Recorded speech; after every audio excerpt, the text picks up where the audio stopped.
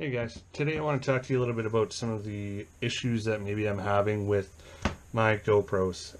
As you can see here kind of in front of you, I'm not a one-time GoPro owner. I've owned a multitude of GoPros here. And I guess maybe I've kind of hit my final straw with GoPro.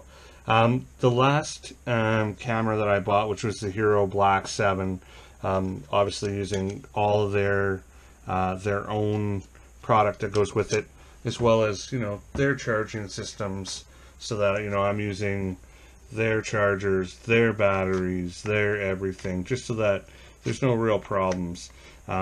This camera has been garbage almost right from the very start. I was having some issues with it. I thought maybe it was just me, so I never returned the camera.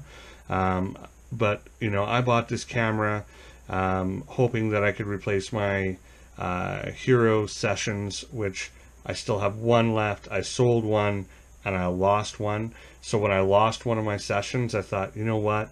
I'm going to upgrade. I'm going to buy a Hero Black 7.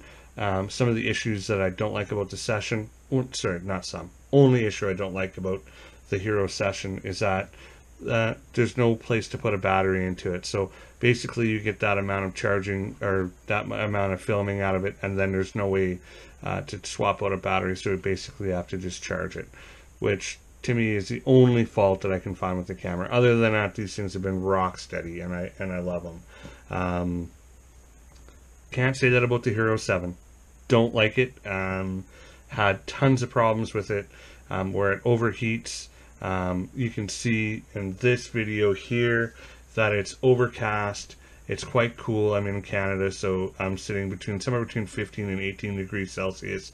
So definitely no reason for this camera to overheat. It's cloudy. There's no direct sun. The whole day is like this. So for the camera to overheat or to have a little wrench that comes on in the front and then not record just drives me nuts. I know some guys might say, well, this could be a problem with the video card. Definitely not a problem with the video card. I'm using good quality video cards, so they're the SanDisk 64 gigabyte class 10 micro SDs. They're good. The video card that this happened first in my Hero 7.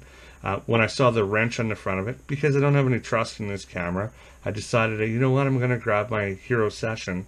I plugged the video card from the Hero 7 Black into the Session, and it worked fine. I shot the rest of my video. Thank goodness that it actually worked throughout the rest of the day, and I was able to have some catching footage for catching fish. I don't know if you can see it here. There's a line that runs through this whole entire video, and it just loops itself. And you'll see the fishing, or the trolling motor here just kind of moves a little bit. So I don't know, it's maybe a second long, and it just loops itself over and over and over and over and over, and it won't play. I've tried using some of my other software to render it, just to make sure it's not an issue just with the GoPro Quick software, that it's actually an issue, and it is. It's an issue with all of my video editing software that I have. So I have 3 different copies of it. I've got the Quick, and I've got 2 other ones, and honestly, you know what, it just doesn't work. So I've had problems with GoPro in the past, and then you kind of look at it and say, you know what, they're one of the only cameras that are out there that are basically for action shooting outside in the elements, and you know what, because of that, I've kind of stuck with them. This is a GoPro Hero 3 White. This camera overheated, burned itself out. Then I went out and I bought a GoPro Hero 3 Black, brand new again, good, I'm not buying cheap cameras. They're good cameras, or they should be for the amount of money that you're spending on them. And that one lasted just over a year, and it burned out. So threw it out. This one is the Hero. It's the 2nd generation regular standard Hero. Only thing I don't like about this one, again, is that it doesn't have a battery to swap out on. Otherwise, you know what, this isn't a bad camera. And I think it has to do with features and stuff that are on it, that the Hero 7 Black has just too many features, and it creates some issues inside of the camera. It's not a usability thing, it's not a user issue, it's the camera. It is not, I don't trust it. This one here, I took the back off. The only other thing I don't like about it is I took the back off because I couldn't hear, I couldn't get any audio on the camera because it was muffled and it wasn't working.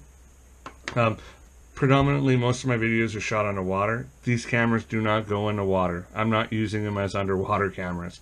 They're too expensive to do that with. These ones, they're not waterproof, so I would never ever do that. Basically right now, you know what, I'm at the point where, you know, I had this session, I liked this session, it was a good camera, and I sold it when I bought the Hero 7, and I probably shouldn't have. The Hero Session was a much better camera than the Hero 7 is. So you can see here, I don't have the volume on right now, but you know what? I've got 20 fish that I've missed of video capturing footage, basically because this is it.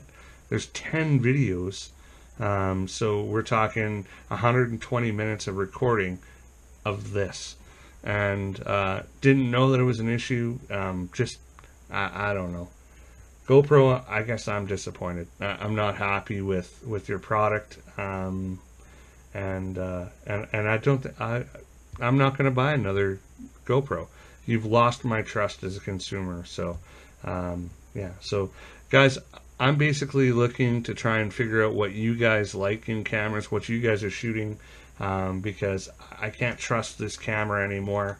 I can't trust that this is what's going to happen if I have a good day, or if I have some really good footage, or I catch a really big fish, and this is what I get to show you. It just doesn't work for me. It's part of what I do and what I enjoy doing, and if you can't trust the camera, then it's not a good tool to have throughout the day. Guys, thanks for listening to my rant. Again, if there's a camera that you guys like, please let me know. I'm obviously looking for something that's durable, so I'd be a little bit concerned about looking at a Rebel XTI or something, a bigger camera like that as well. That's fine for ice fishing when I'm out there in the winter, but out on the kayak here, I have limited amount of space, so definitely don't want a lot of that on there. But again, enough of my rant. So guys, thanks for watching, and again, please leave me your comments. I really am curious to see what kind of video capturing devices you guys are using. Thanks again. Have a nice day.